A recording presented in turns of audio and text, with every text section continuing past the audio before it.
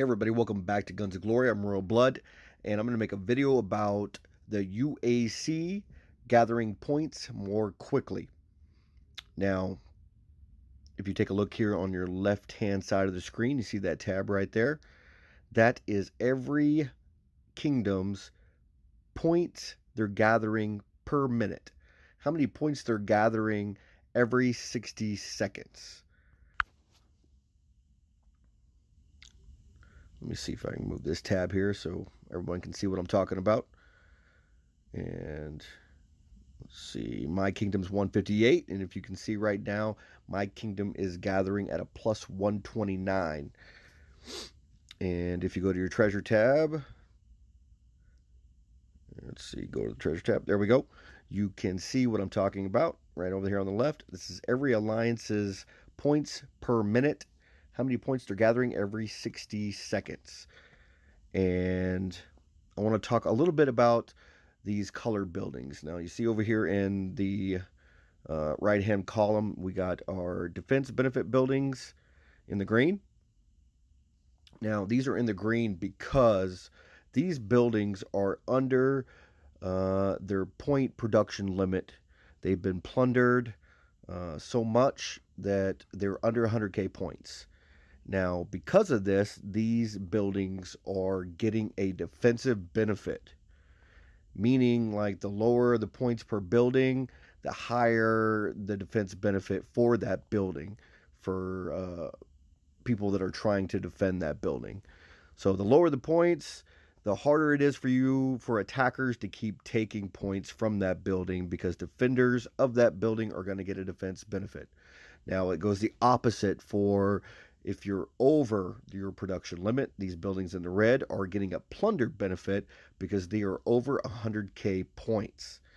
Now, I know it kind of seems weird, like, okay, the buildings that are lower are getting defense benefits, and it does the complete opposite for the buildings that are in the red.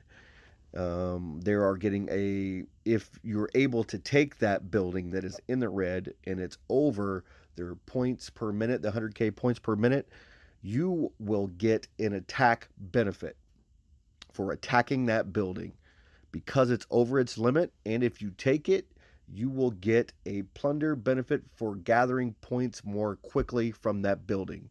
So if you're attacking, if you're an attacker and you go to another kingdom, you want to look for these buildings that are over this production limit, over this 100k. And here is the benefit you get. Let's have a quick look at it.